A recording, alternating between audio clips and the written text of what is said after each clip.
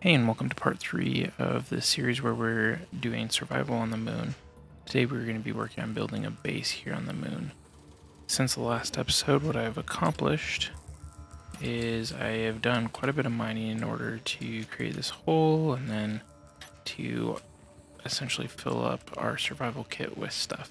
Some things that as I was editing the last video that I realized that I didn't cover extremely well in the previous videos is our jetpack. So I'm going to go into the third person view by pressing V, and I'm going to press X, which activates our jetpack. Spacebar is how we go up, and C is how we go down. And there's something that happens. We get some velocity, you can kind of see there's something happens that dampens us. And if we look in the bottom left hand corner, you can see dampeners are on. So if I fly up here, it'll hold me in place. If I press Z and turn my dampeners off, fall out of the sky.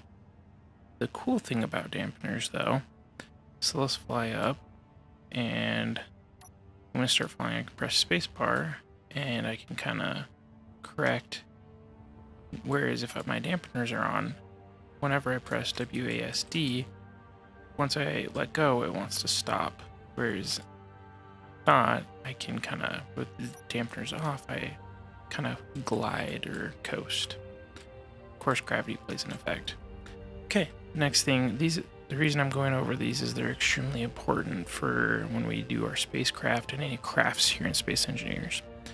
So, in order to rotate or roll, it's Q and E. They're the other ones. So we've got WASD, C to go down, spacebar to go up, and Q and E to rotate, and then our mouse to look around. So you'll find that sometimes when you're going around with your mouse, you kind of get canted like this.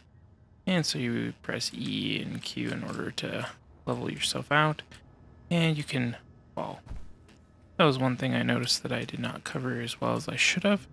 And something else that I noticed when I was in here mining, I fell and damaged. On the bottom left hand corner you can see that my health bar is not completely full.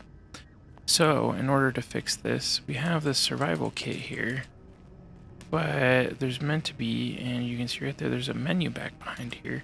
With this particular rover design, for some reason they stuck a block over, so I'm going to pull out my grinder, which is number 2, and I'm going to remove that block just so I can see, and then I can press F and it recharges me and heals me back up. Awesome. So let's take a look and see what I've accomplished. So I'm going to press K to go into the control panel, and I can go into my inventory. So this is just the inventory of the survival kit, and you can see that I've got quite a bit of iron and nickel that I've taken stone and converted it in. But there's this other button that shows us everything within the station. So I'm going to click that, and I don't have any other stone. When I was doing it, just to kind of give how I was doing it, I would pick up stone, and I'd walk back in here, and I would dump that stone into the cockpit just because it was the closest, and as you can see, it got sucked into the survival kit, which is exactly what we want. Off in the distance, there is a pile of stuff. This is gravel. I pulled this out of the survival kit. Early on in the game, it's not a super important resource, so I pull it out just so that it doesn't take up volume and mass within our survival kit. What our next thing is, we're going to go over the G menu, just kind of briefly for this first video. So we're going to press G, and you can see we have some blocks in here. Different things we can build. And if we go to progression, you can see this is kind of, if you set up a progression game, this is how you unlock things. As you can see, you have to build this basic assembler in order to unlock the normal assembler. And various other blocks, including like batteries, which are right here. And you got like windows and walkways and just kind of aesthetic type of things. And we've got our basic refinery.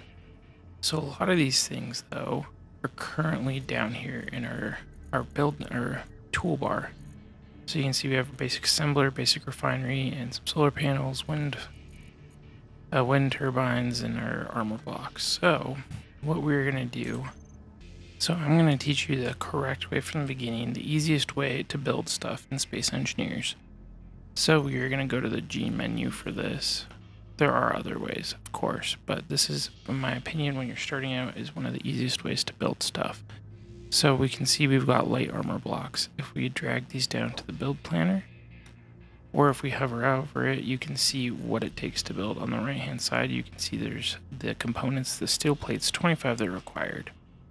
So I'm just going to add one for now because there is a reason for that.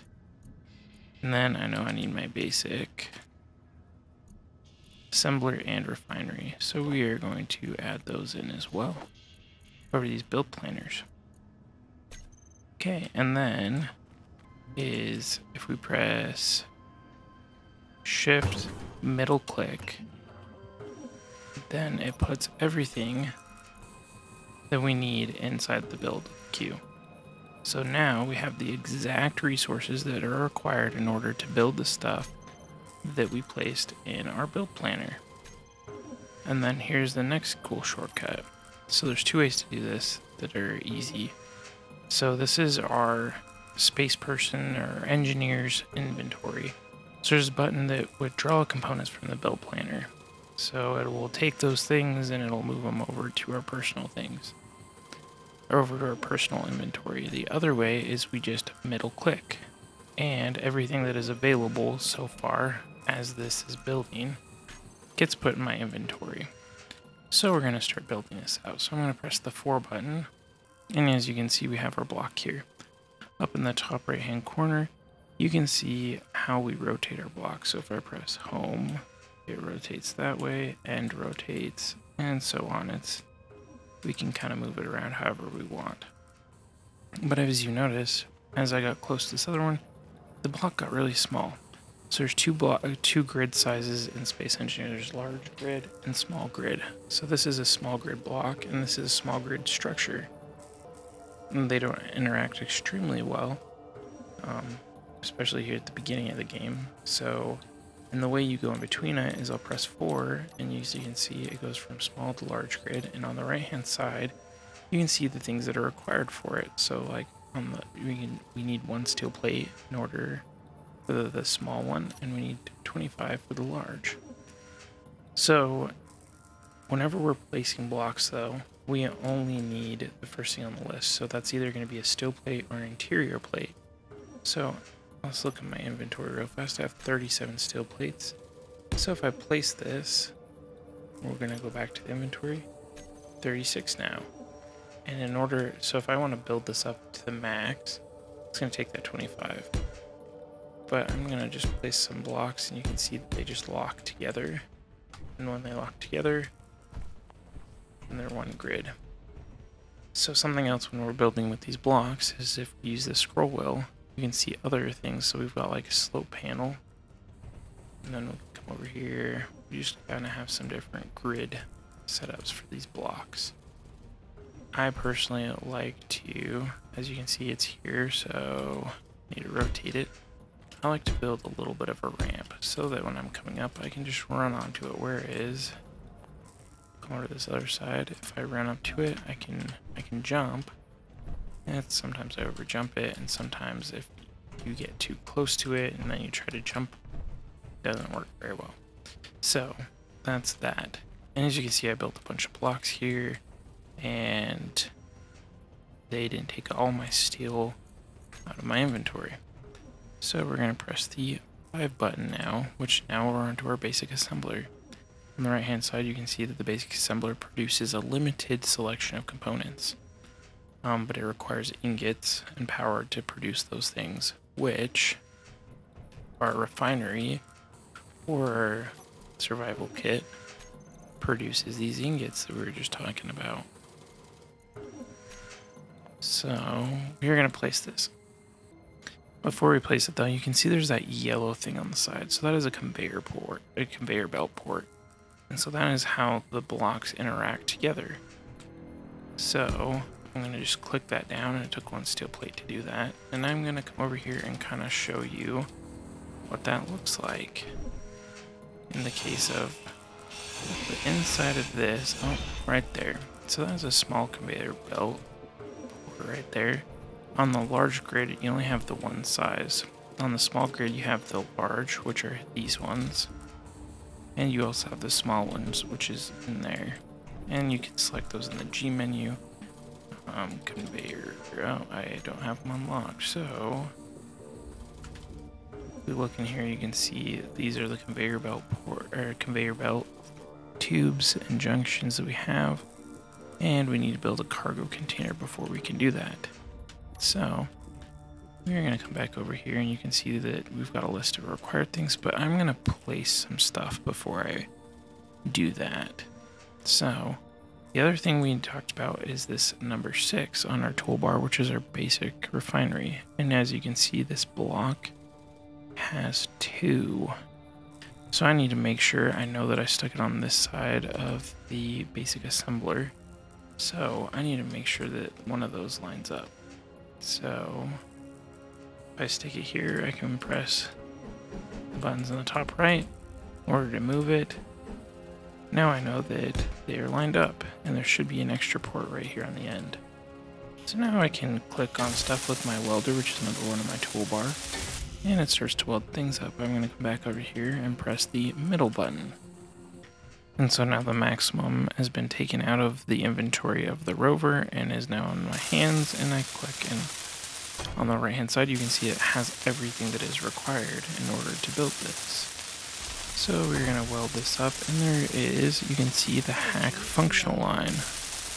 Now my energy is low. When we're below the functional line, it is no longer functional. Whereas if we go just up, I can go in here and I can look at it, and it doesn't say incomplete like the basic refinery. It is actually functional. Everything past that, which just takes those steel plates, because steel plates are on there twice, is just essentially extra armor. So like if there's anything that comes in here and shoots at this, it'll take a little bit of damage before it is non-functioning. And I'm going to click on this.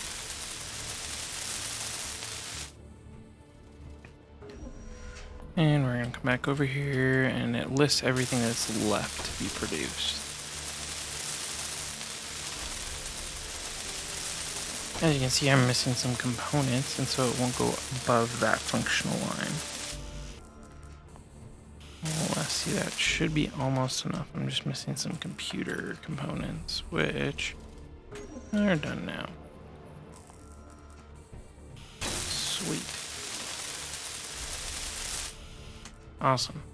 So now I have these two things. These two, we have our basic assembler and our basic refinery. They both require power, as you can see as I hover over with the welder. They require power in order to run, at least this one says in the description. This one also requires power. It's kind of funny, it says high voltage. But, so, we need to have power for this. So we're going to move on to number 8, which is our solar panels. Interesting thing, number 7, our wind turbines do not work on the moon. As you can see in the bottom, it says O2 is none. The very bottom in red, next to the freezing temperature, we don't have any. So what am I going to do? So I'm going to add this to our G menu. We're going to add, oh, we're still missing some steel plates. That's fine. It's because I created extra when I had the armor block, which are kind of like the basic building blocks. So we are going to add a solar. We're going to build a little bit of a solar array in order to harvest some electricity. And we're going to come back over here and press shift, middle button on the mouse, and it's going to almost add everything. What are we missing?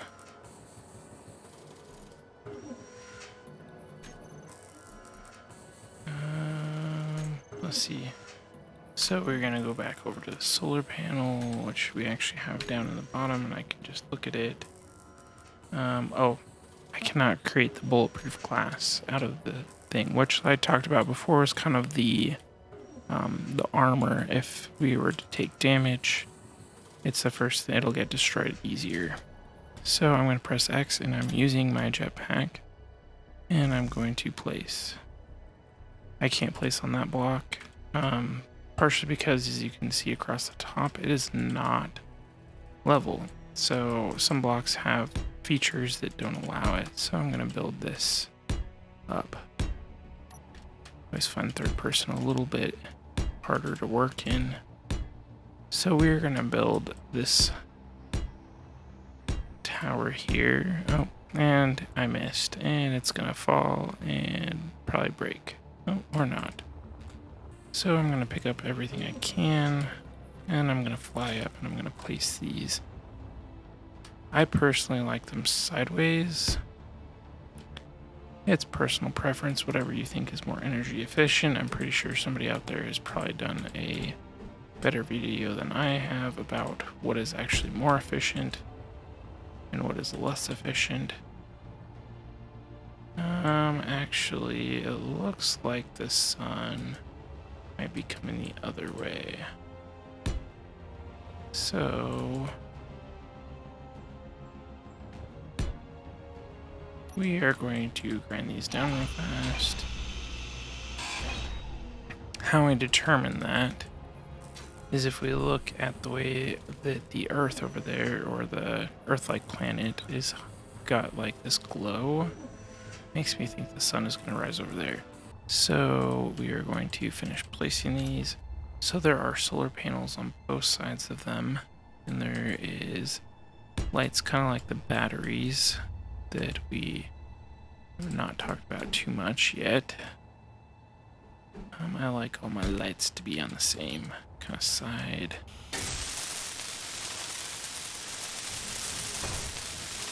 We may not have enough resources in order to do this, but we will try.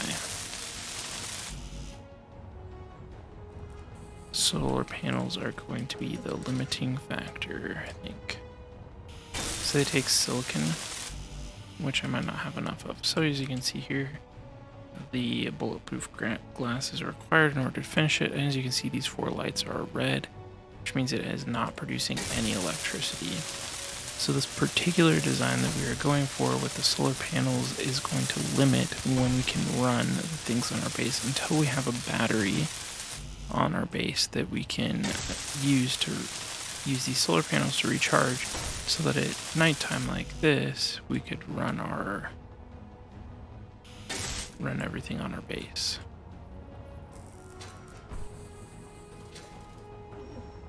Yeah, we might be limited by what we have.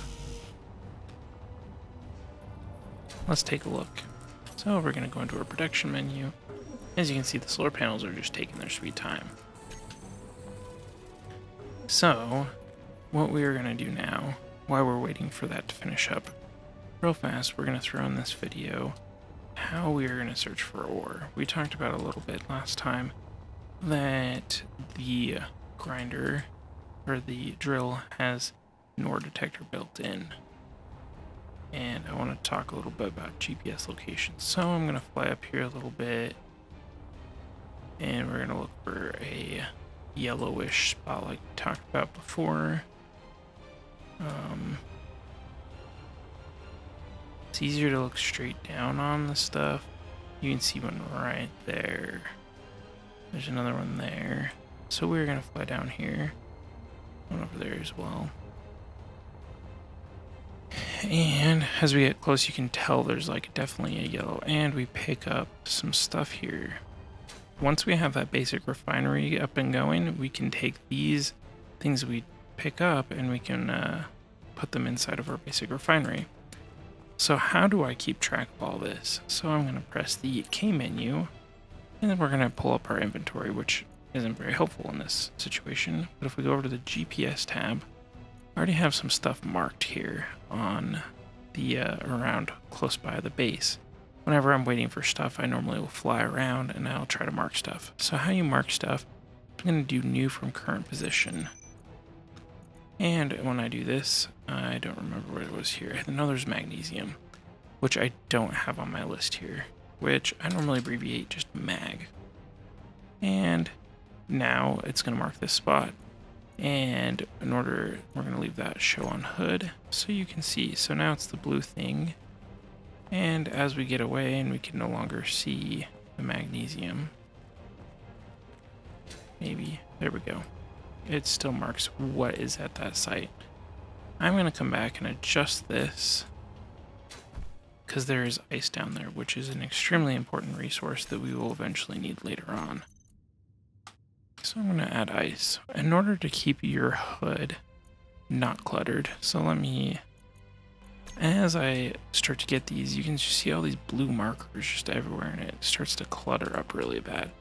We can go in here and we can say, okay, I don't really care about this right now. I don't care about that. We're going to just turn them off for now, just to simplify what I'm looking at.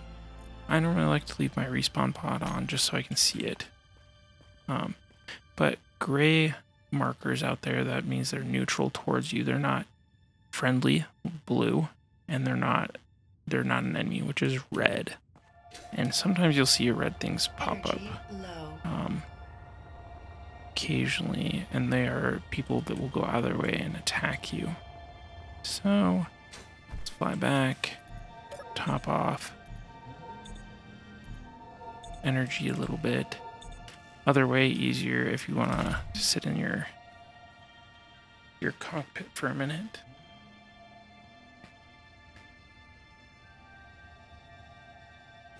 Okay, awesome. We are going to grab our last little bit.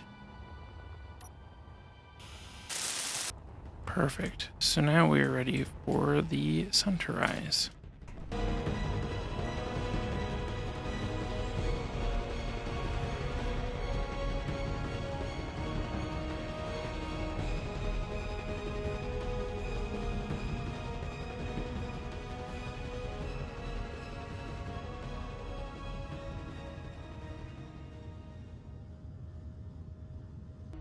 Okay, awesome. So the sun has risen, and as you can see, my solar panels are cooking.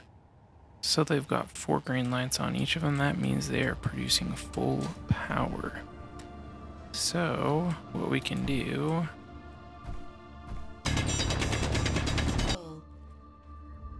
so now that we have our ore, I can take it over here, and I'm going to turn this back on so it looks normal for you guys.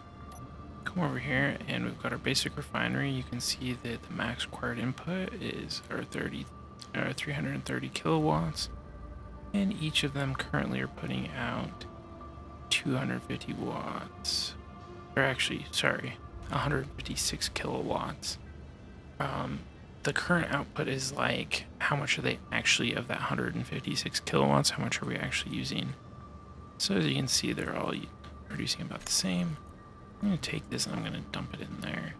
And instead of where we used to have to go to the production menu and add the, okay, instead of adding ingots, you don't have to.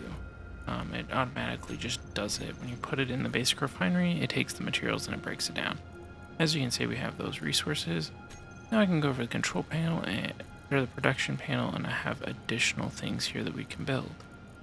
Some things, like you can see, this takes cobalt, which we didn't have before and you can't get from stone.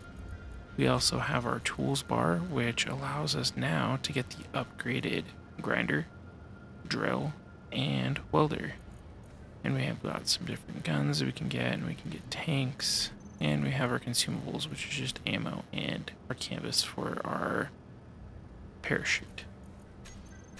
Say though that we do get that, how do we change our toolbar menu? So if we go to the G menu and we go to block tools, or sorry, character tools, we can drag that down. Say that we wanted to replace it, we just drag it down.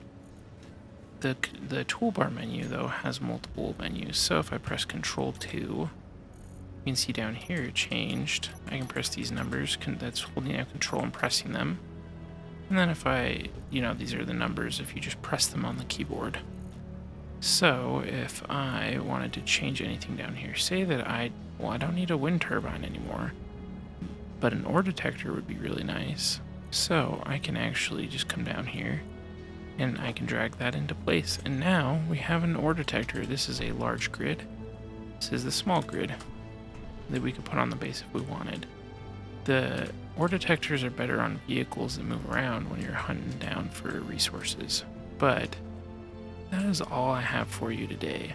I just really wanted to show you guys what setting up our first base would look like and getting power. And now we have our basic assembler, basic refinery, and our rover, which are all capable of supporting us here on the moon. Thank you for watching, and we'll catch you in the next one.